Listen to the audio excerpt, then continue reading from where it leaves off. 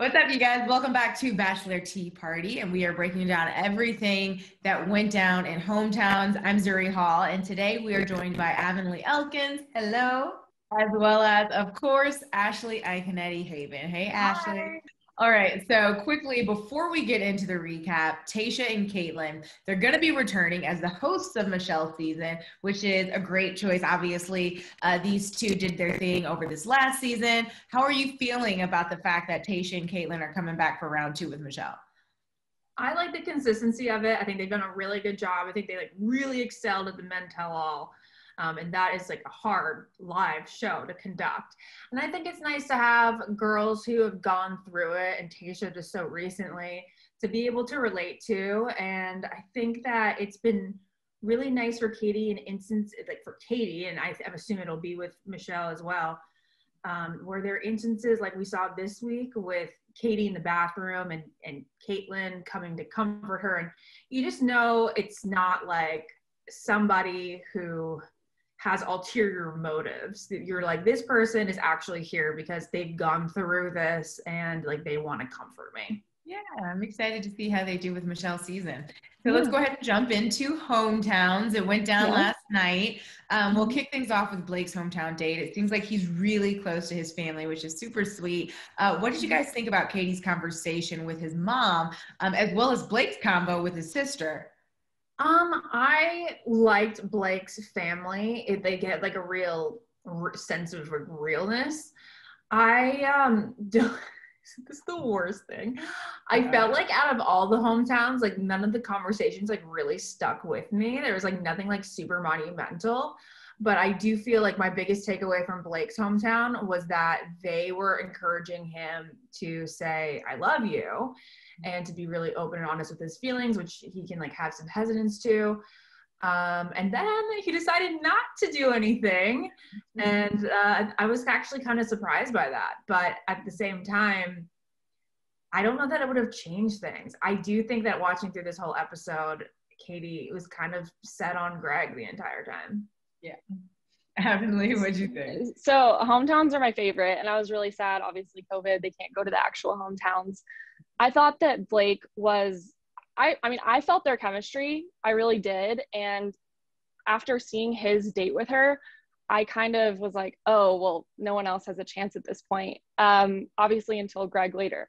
But I will say I kind of saw a little bit of a red flag when he said that he plays darts every Friday and Saturday night. I don't know if you guys caught that, but to me that was wait a second. I mean, maybe that's Katie's thing. I mean, hey, maybe it's a great match, but I didn't feel a ton of compatibility, or at least she didn't talk about it as much as she did with Greg later on. I think that it's sad that Blake has so much trouble saying I love you, and I think him being a veteran, he should kind of know that shouldn't even expect her to say it back. So it's sad to me that he may have regrets, because if she doesn't choose him later, then, he's going to have to live with that. And it's sad too, because obviously he does feel like he was telling everyone else that he's in love with her. And so I think his mom was really sweet. I know you asked about that. Yeah. I think his mom seemed so comfortable on camera, which is kind of surprising for a family member. I know when they came out to film the intro for my family, we'd always watch the show together.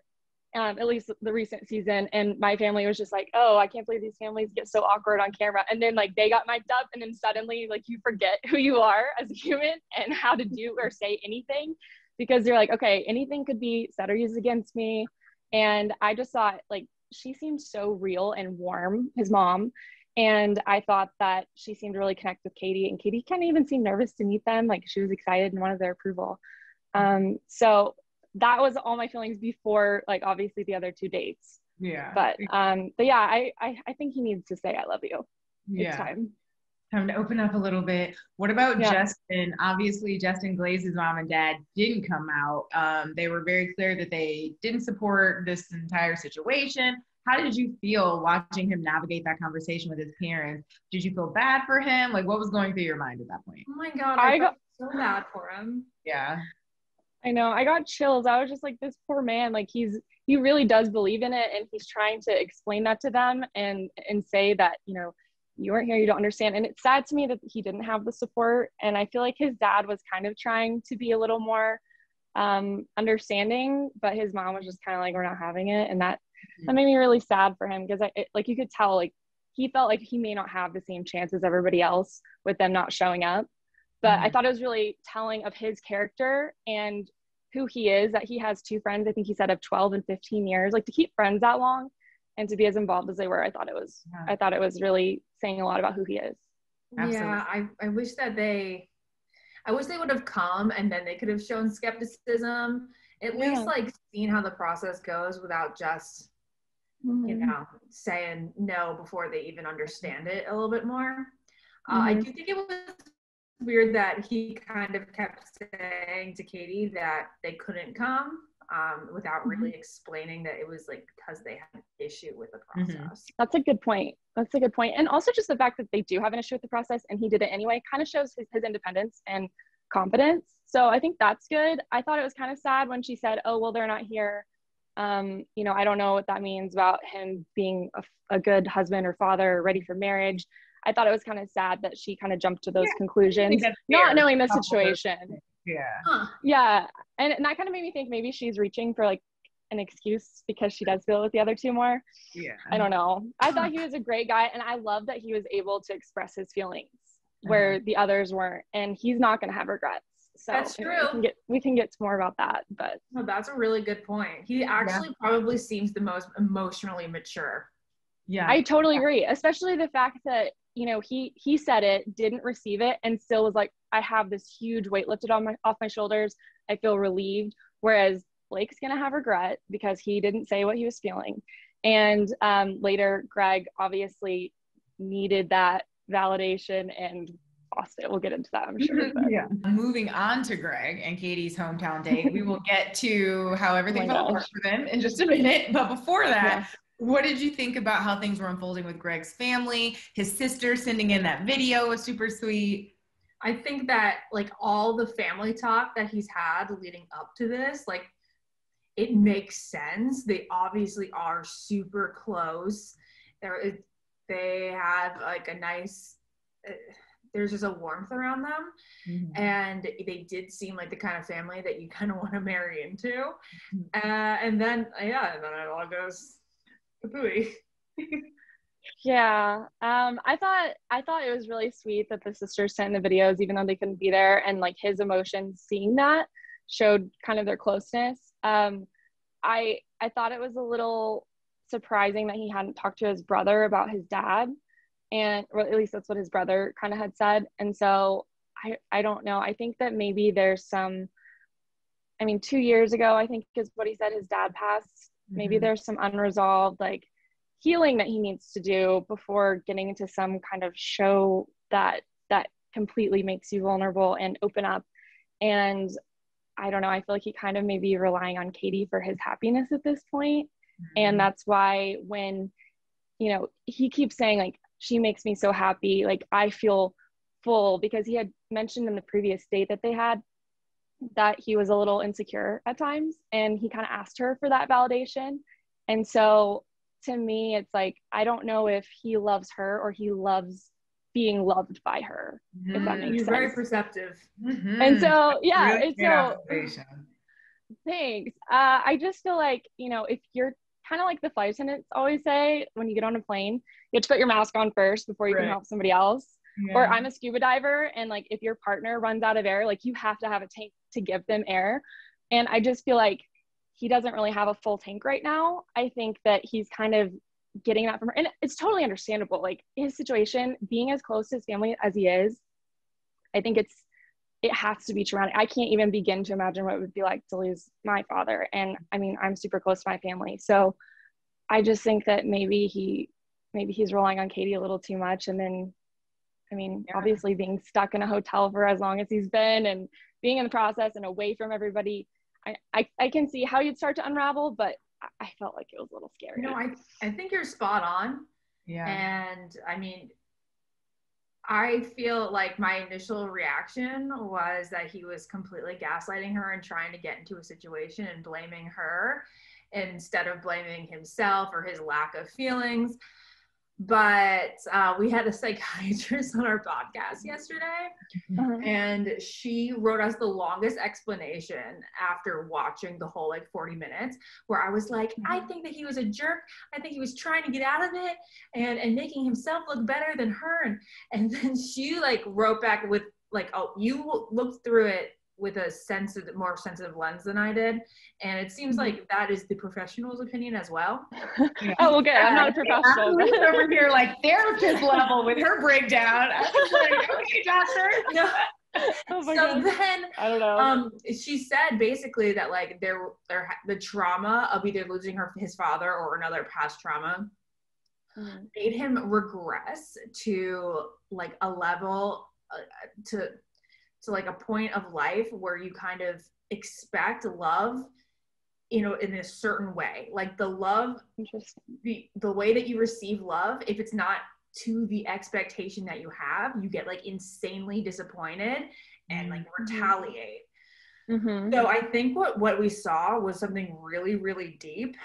And I don't know if people are going to interpret it. I think the average Bachelor viewer is going to be what a jerk, instead of thinking about what he is actually going through in his psyche. Yeah. That's a good point. Cause at first I was like, oh my God, stage 5 clinger alert. Exactly. But then I was like, well, okay, let's think about it from his perspective. And if he's never had, if he's never even talked to his brother about his dad passing, and everyone says he said that I haven't been happy since, and then all of a sudden he's on camera opening up to this girl he barely knows who's dating other people, and she has been giving him honestly more validation than I've ever seen on a show before. And she continued to do it. I'm falling in love with you energy. I know. Entire time. Just wait till the end. Just trust me. I mean, I'm proud of her. I think it's good that she's not telling multiple people she loves them. I think it's really kind of her. She seems like a very, very kind, genuine girl. And I think it's good that she's not telling anyone she loves them until the end. I think maybe had she told them that ahead of time before hometowns, and I don't know what the rules are, I obviously didn't go that far, if she's allowed to tell them or should or whatever, but maybe he wouldn't have had that. But it's almost kind of good that he did, so that she can see that before she signs up for forever. Because I mean, he didn't even hear her out. She was trying to explain herself. Really good points. Yeah. And I was going to ask what your thoughts were on how Katie responded to him sort of opening up and tearing up and talking about being in love with her. Actually, how did you feel about the way that Katie handled what Greg was giving to her, and the fact that he confronted her later about it? I think she handled it the way that we all would, where it was she was frustrated because she was like, dude, this is a show. You have to know that I can't say these certain things to you at this point, but I'm doing my very best to convey it without certain words. So I think she was frustrated. I think she was surprised at his reaction. And I think she handled it the best she could. Again, she's trying to say as little as possible, but saying as much as possible at the same time. And just for it not to get through to him must have just been so difficult. Yeah. I mean, I think she definitely felt unheard.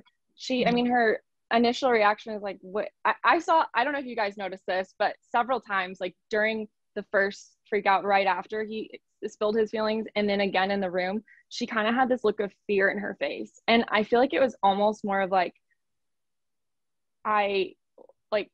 can I trust myself? I would not have expected this from somebody that I had, she kept saying to us, he's number one, I can see myself with him.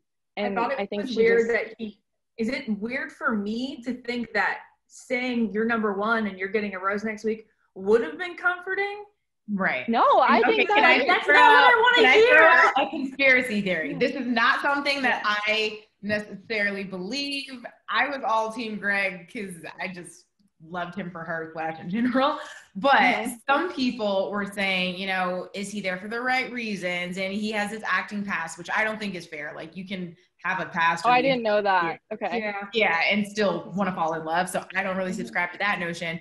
But they were kind of suggesting that he's just kind of like playing it up. And I hesitate to even say it because like obviously there is a lot of emotional turmoil going on. And when you look at it from a really emotionally intelligent perspective, like you two were just bringing up with like his dad and how he could be acting out, it could be protest behavior. Well, then it could make sense. Or hard turn, he pieces out because he's got all the airtime and all of the everything. And now this is his perfect way to like leave heartbroken. He wouldn't be leaving in a good light. That's what I was watching yesterday when I was watching this. I was like, okay, knowing what you know, and then the fact that like people think he's there for the wrong reasons and stuff, just like try to block that out. And watch this with an open mind. But then as time went on, I was like, no, he's gaslighting her. Yeah. Thinking so that he flips this whole situation and like he thinks he comes out as like the good guy, but it's not. And he just wanted to get out because he didn't feel it. So I don't know. You can go both ways. Exactly. Wow. I can go both ways too. I didn't know about the acting background. So to me that like if I would have gone in knowing about that, like I probably would have had a different lens. But I don't know, like, I feel like some of his reactions, he was like barely making sense when he went to talk to her. And to me, like, I kind of saw, it looked like real emotion to me. And I don't know if you noticed this, but as he's like really freaking out, she kind of looks, and it looks like she's looking at a producer because she wasn't looking at a camera and she wasn't looking at him. She just was like what she could, like, she's just like, who is this person? I thought I knew. Yeah. And it was so sad for her. And I can imagine why she'd want to leave, because if that was her top pick, even though I do think she does have chemistry with Blake, she says she has chemistry with Justin. I don't personally see it, but I just think she's probably like, why would I go on if I obviously have been making the wrong decisions and he's doing this at this point? And so I don't know. I thought Blake was more ahead of the game than it turned out to be, because she definitely admits that it was Greg. Yeah.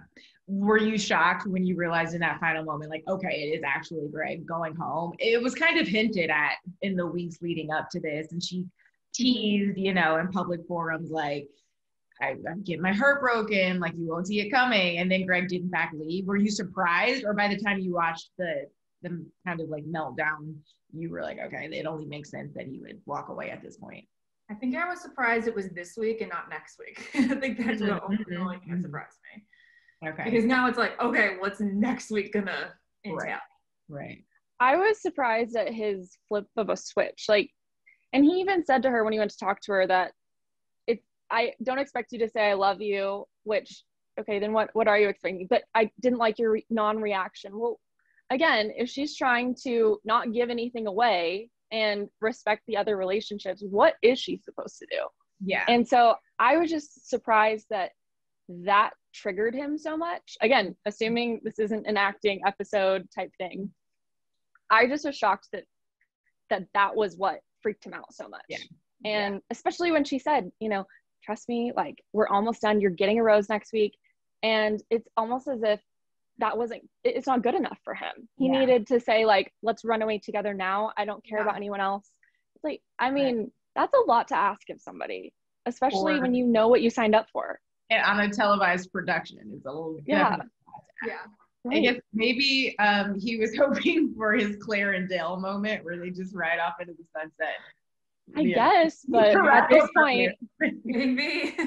I mean, at this point, if you're thinking logically, I mean, maybe I think too business minded on this, but they have to have a couple more episodes to air. Like there has to be content there, and so you can't expect. I mean, everyone there knows that. So if you just wait it out, like Justin, like he spoke his piece. He said, I'm in love with you. Got it out, and he's like, this is great. And he just, at that point, he's letting her make the decision. And I don't know. That's Greg just didn't give her that respect. I'm a little skeptical, like a little hesitant. I'm not minimizing or invalidating his feelings or like some of the emotional heaviness he's going through, but that they're not like mutually exclusive. I think you can still be like, okay, this is not like kind of like pivot and I don't necessarily want. And as someone who has been gaslit, I think we've all been there before. I'm not saying he's doing it, but some of the signs are certainly there. I agree with Ashley on that point where you're looking up blindsided, like, wait, what did I do wrong? I'm sorry, I think, what's happening? That's how that We just didn't even give her a chance, and he didn't listen. And to me, not only is that disrespectful, but it's disrespectful to not let her finish those other relationships and give the other guys closure if it's not them. Yeah. For him just to have that one moment and to freak out so much from the one moment, I think is like a sign that that's maybe not the person who you want to be in a relationship with right now. No. You can't talk out one moment. Yeah. No, it would be that back and forth all the time. Yeah, if you feel like you can't express your emotions, or if you don't exactly respond in the way that your partner wants, you have to brace for emotional manipulation or hysteria. Like, that's just not healthy. So no matter what way it is, whether he's there for the right reasons or not, it's for the best, I think, at this point, that he exits stage left for Katie's sake, because neither of those options is a good one. Okay, well, Greg is out of the picture. We are going to play a round of roses or thorns to wrap things up today. So if you liked the moment, you give it a rose. If you didn't, you give it a thorn. So first up, this is just the biggest rose. So which hometown got your ultimate rose? Which one did you like the best? Ashley and Blake's gets the rose. Yeah, because I just felt like an authenticity coming from the family. Okay. Avonlea? I want to say Blake, and I'm leaning toward it because of, like I said, I think their connection is at least second best. And I did like the family a lot. I can't give him the rose just because he didn't say I love you. So I think the way Justin conducted himself and the way he expressed himself and how great his friends were, I would have to give him the rose. Yeah. Okay. All right. Got it. I'm going to Doesn't mean I think they're a match. Okay. I'm going to assume this next one goes to Greg, but we'll see. Okay. Whose hometown gets the biggest thorn? Which one were you not feeling by the time it was all said and done? Avonlea? Yeah, that'd be Greg all the way. I mean, I feel like he had it. So it was going so well until that moment of just explosion. And to me, that's a deal breaker. Yeah. For me. And then, I mean, of course, I agree with Greg, but it's funny because it wasn't really like the hometown component of the episode. It was like when they had like their little goodbye. Had nothing to do with the family. Yeah. Yeah. And which road, wait, hold on. Okay. And your top rose going to Katie's final man, who would you be giving the rose to at this point? No one. Yeah, no one. I thought was gonna be the one is gone. So but it makes me like feel a little bit better because I feel bad. I've been doing all these interviews lately, and I've been saying, sorry, my husband is walking. I've been doing all these interviews lately, and they're like, "Who are you rooting for?" I'm like, honestly, I feel it with no one, and I've just and now I'm like, okay, it's kind of validated. Yeah. I think it's better to be alone than with the wrong person. So I'm gonna have to say no one. 100%. I'm just so curious to see how this ends. Like when she gives that final rose, like what is she gonna say? Do you think she will give a final rose? No, I haven't read any spoilers. I don't. Okay. I think it's done. Yeah.